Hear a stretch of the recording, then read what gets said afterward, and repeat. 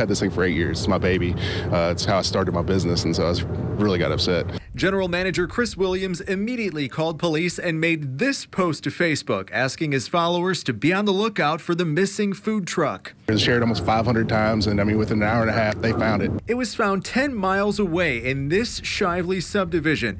Brittany Leffler lives on the cul-de-sac where it was parked. She had seen the post while scrolling through her Facebook feed. I saw a post that somebody had shared of 4 Pegs missing their food truck, and I realized that I had seen it this morning before I left my house.